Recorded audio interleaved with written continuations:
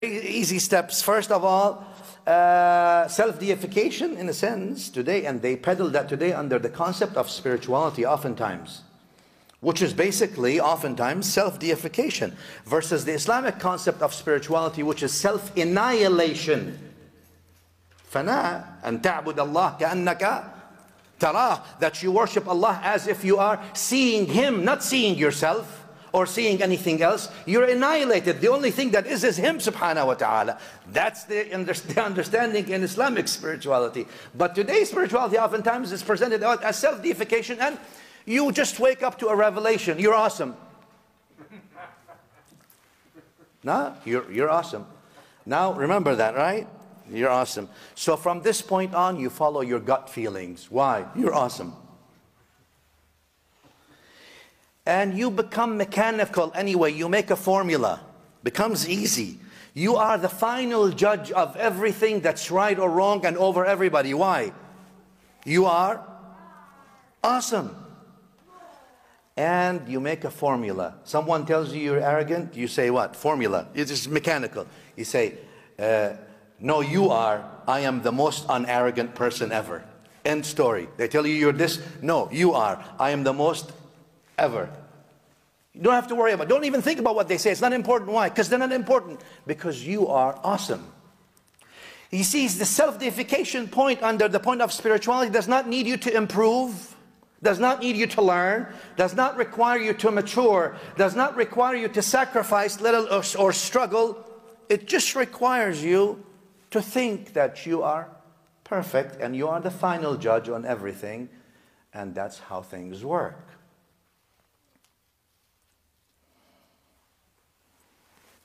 A deceptive maybe approach, or a false sense of reality.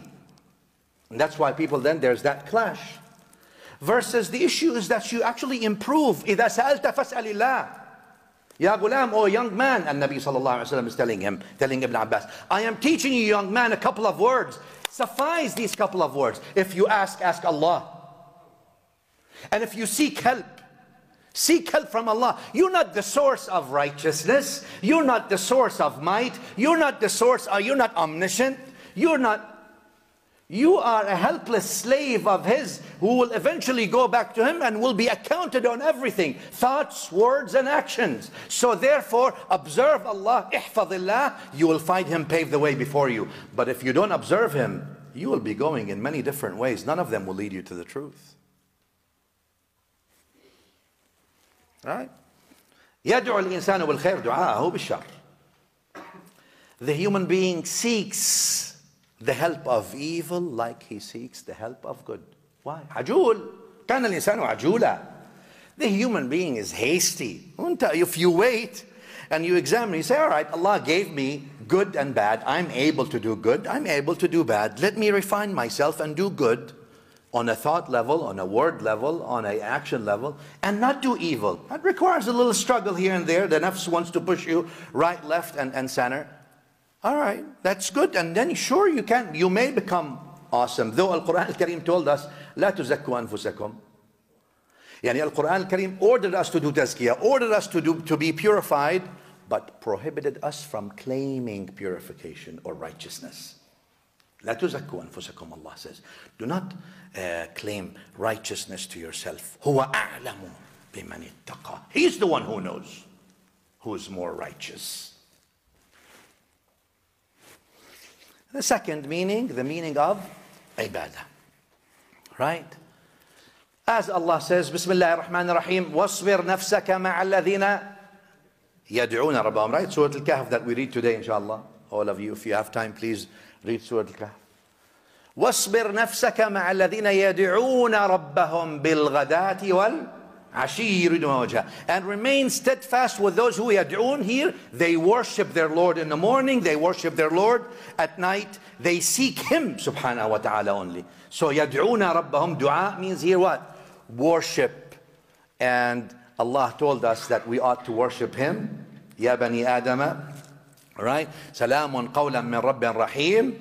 And then he tells us, لا تعبدوا الشيطان إنه لكم عدو مبين. Do not worship shaitan. And what do you mean worship shaitan? Worship shaitan is like the Razi or others mentioned, people by following shaitan. And he says that not everybody worships shaitan on the same level. Some people worship him with their outwardly actions, but their heart is still denying. They do evil, but their heart is denying the evil. That's evil. That there's some conscience left. And some people, they sell their soul to shaitan. Well, man, some people become worse than the jinni shaitan. The human shaitans, you know, they sometimes they puzzle. Maybe they puzzle the jinni shaitans with all the things that all the trickery and the things they do. لا العبادة وأن يعبدوني هذا صراط مستقيم. Allah says, but you shall worship me. Dua means ibadah. The other meaning of dua is also to invite or to call. You remember the story of Sayyidina Shu'aib. If it's Sayyidina Shu'aib, yani, there's disagreement. لكن with Musa عليه الصلاة والسلام الكليم, Sayyidina al-Kalim Musa salawatullahi wa salamu alayhi, when he went to Madian, remember when he went from Egypt all the way, he went to Madian and he saw the two young ladies fetching some water. And he goes to, and they were waiting because there are other people. ما خطبكما قال ما خطبكما, what's with you? As the Quran says. They say, as the meaning of the ayah, we are waiting for people to finish. Yani two young ladies, allegedly the daughters of Sayyidina Shu'aib alayhi salatu wasalam. They said, we're waiting for the line to finish, to fetch the water. وَأَبُونَا شَيْخٌ كَبِيرٌ. Why are we here? So you don't ask us, yani, where's the man in your family? We only have our father, and our father is a very old man. The meaning of the ayah, right? He's an old man, so that's why we're doing it here. فَسَقَى لَهُمَا. The Quran says, Musa alayhi salatu wasalam went and said, all right, let me fetch the water for you. Yani, gentleman, Sayyidina Musa alayhi salatu wasalam, adab al-anbiya, وكذا, you stay, let me do it for you. He did it for them, he gave it. After that, one of them comes, قالت إن أبي يدعوك. Notice now the word dua. إن أبي يدعوك ليجزيك أجر ما سقيت لنا. To reward you for the good that you did for us. Dua is to invite you, call you, let's say for something here, call you to do good. And look at this ayah. I was thinking about the ayah. I said, subhanallah, Al-Quran makes this ayah everlasting in the book of Allah Azza wa Jal to lead us to a point of what? Life is principles. Someone does you good, you don't do them bad. Otherwise, the whole scene, why would it be mentioned? Our Father is inviting you to reward you for the good you did to us. وفاء. ما هو الحر, like الشافعي says, الحر من راعى وداد لحظة وانتمى لمن أفاده لفظة. Imam Shafi'i says, he says the real free, who is not a slave, yani slave to shaitan or to himself, the real free, Shafi'i says, is the one الذي راعى وداد, the one who is appreciative of one moment of goodness with people. Someone did you one thing only. You remember that thing for the rest of your life. The principle. Well, without principles, what's the worth of the human being? The flesh is going to go to the grave and earth will recycle it. The principles is what makes the human being rise. Not the flesh and the eating and everything else that also we share with animals and other things. Takreem وَلَقَدْ كَرَّمْنَا بَنِي Adam isn't that. So Shafi'i says, he says, الحر من راعى وداد لحظة وانتمى لمن أفاده لفظة. And he ascribes or he belongs to that who benefited him even with a word. Islam without adab wa akhlaq.